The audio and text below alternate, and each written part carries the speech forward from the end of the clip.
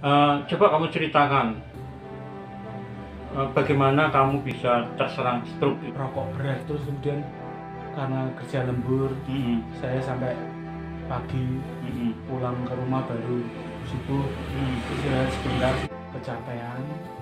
Terus kemudian di hari itu, di tanggal 30 Desember 2019, saya mau berangkat, bangun tidur, saya mau berangkat kerja ke BATIK TV. Saya mandi Bapak, saya mandi, kebetulan kok airnya itu kan dingin dan saya pikir wah ini seger. Saya mandi langsung, saya glujuk aja, saya siram gitu. Enggak dengan apa ini dulu, Langsung kepala langsung saya siram. Saya mandi, udah selesai mandi, saya balik ke kamar untuk ganti baju. Di situ baru saya merasa pusing yang sangat sekali.